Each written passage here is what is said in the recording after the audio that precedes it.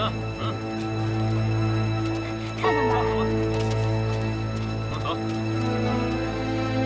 我看看。好，这什么东西？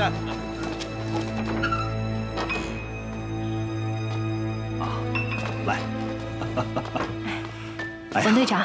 啊，来，我来介绍一下，这位是林峰同志，这位是我们定县地下党的负责人，沈红玉同志，我们都叫她红姐。你好。哎，你好，林峰同志。真是不好意思，来这么长时间了，第一次和大家见面。你也是为了执行公务，我们大家都能理解。新四军总部早就通知我们要全力配合你的工作，所以你只需要好好工作，其他外围的事情，我们大家都会帮你处理好。来，坐吧。来，坐。冯队长已经跟我们说了绞杀行动的事情，我们也跟上级领导汇报了，上面对这件事情非常重视，还希望林峰同志继续保持和国民党的良好关系，帮助他们完成这项任务。我们也会全力保护你们的安全，让绞杀行动顺利实施，让美国的轰炸机顺利起飞。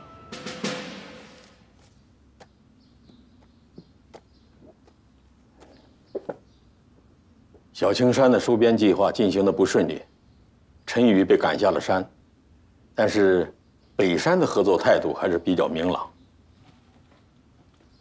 事情跟我们预计的情形刚好反过来了。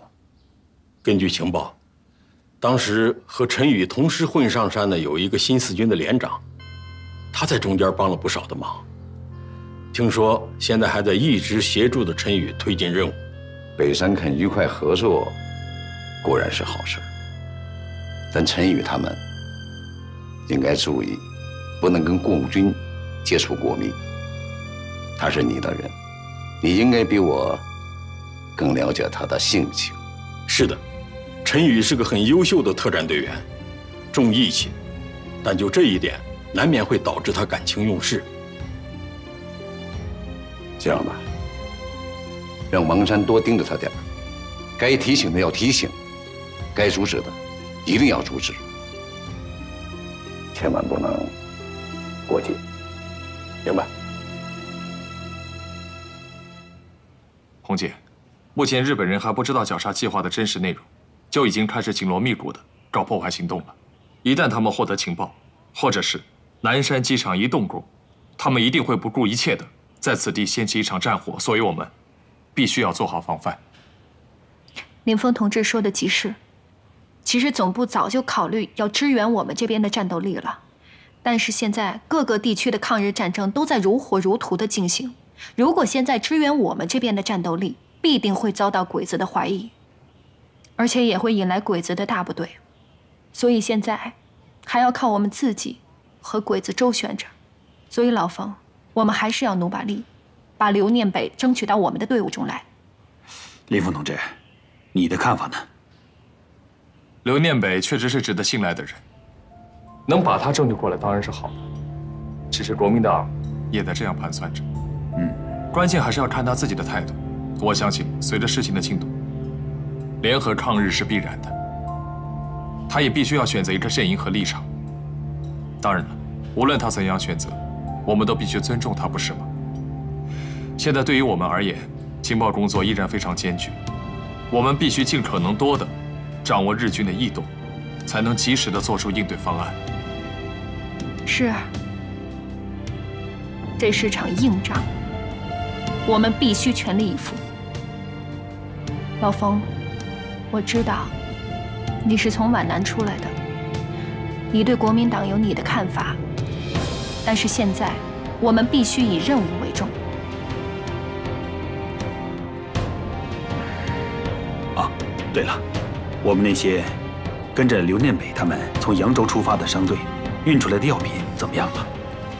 我们每一个地区的同志都在留意着商队的行踪，都已经安全过境了，相信这2天就应该会到了。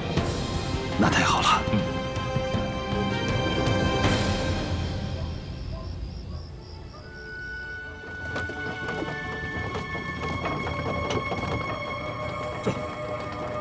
你，这刚前面点。太君，我们们是送货的。送货的，哎，是。通行证哦，通行证，哎有，通行证有。哎，给你。再叫东证。啊好。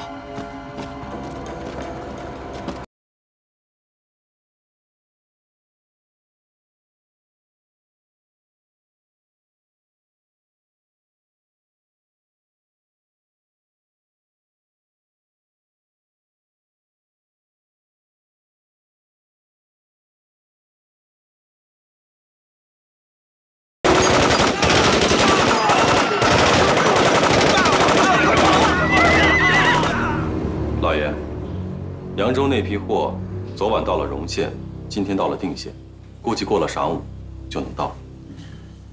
好，你提前啊去接应点，带上人，路上小心点。是。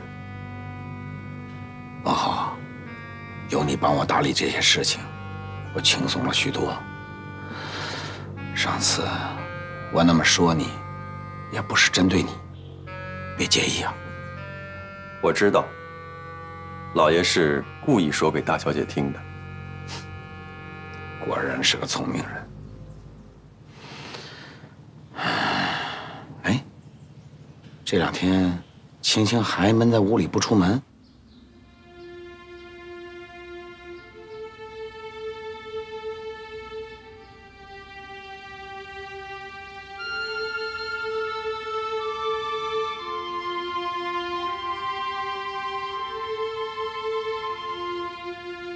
小姐，你又没吃东西啊？我不饿，吃不下。小姐，你要是想找胡少爷的话，那你就去找他呀。你是不是怕老爷知道了？没事儿，我帮你瞒着。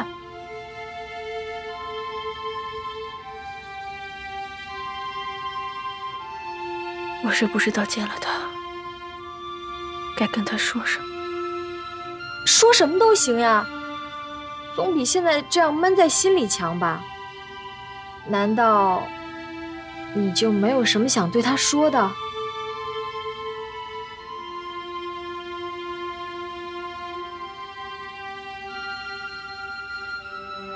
小姐，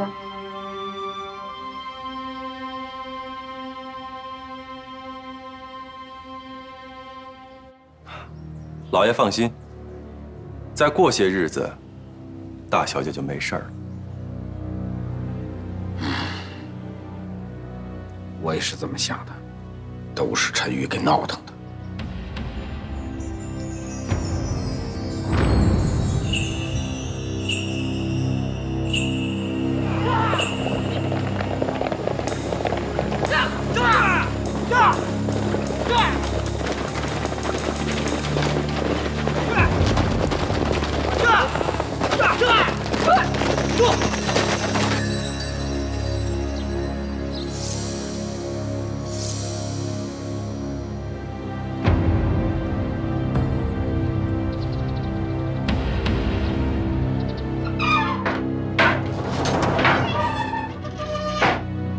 怎么样？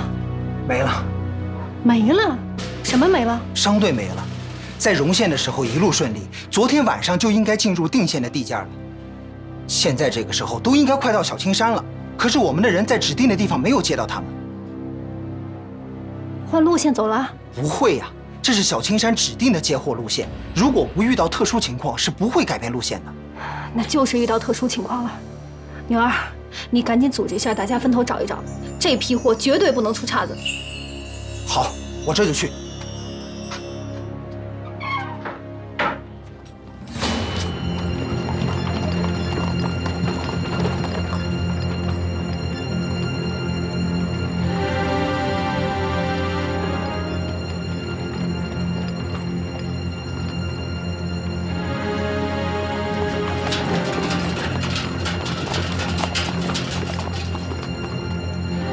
欢迎扬州远道而来的朋友，大家辛苦了。小青山曾文浩代表大当家在此迎候诸位。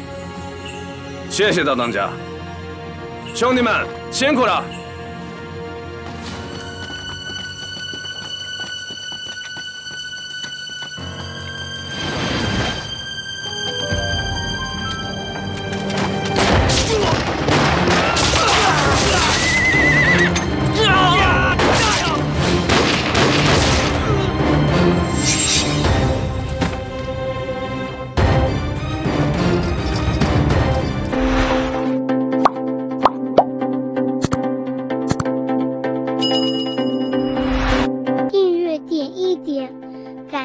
更长远。